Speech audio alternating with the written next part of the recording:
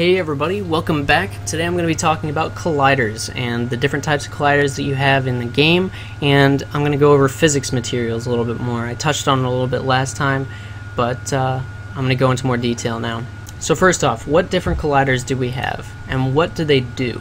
Well, colliders are just used for collisions, pretty much. If you want something to run into something else with a collider and maybe bounce off of it or knock it over, if you want any kind of physics interaction, you're going to need a collider. So if we click on our player here, you can see that he has a box collider.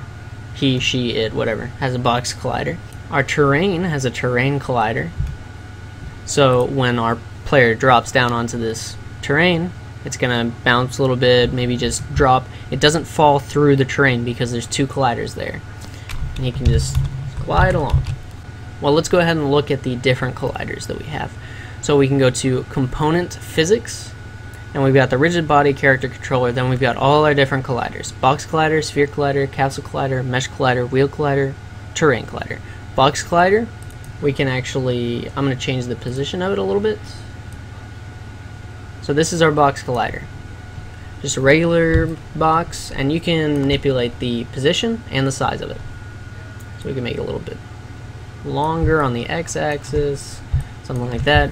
Anyway, let's go to the Sphere Collider. So the Sphere Collider, you can see, is inside there. We can change the X as well, and if you change the radius, it'll get bigger or smaller based off of that, and you can also change the center of it. And we can look at Capsule Colliders. Now this looks exactly the same as the Sphere Collider right off the bat because it's inside of this square. So it actually is pretty much a sphere. But we can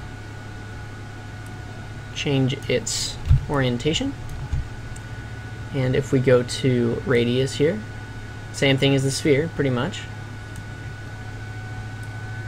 but if we go to the height, you can see that it changes into this capsule like object, and you can change the size of the capsule.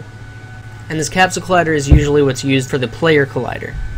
So if we go to our component, you can see there's a wheel collider. Well, a wheel collider is used for grounded vehicles, and it has built-in collision detection, wheel physics, and slip-based like tire friction model kind of stuff.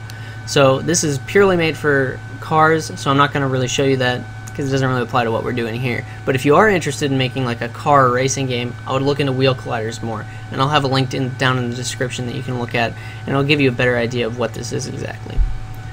Then on our Terrain Collider, we can just go to Terrain, look at the collider.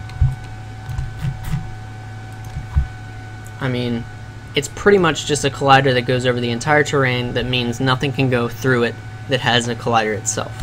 I'm going to talk a little bit about physics materials. So in order to create a physics material, we'll need to go to Assets, Create, Physics Material.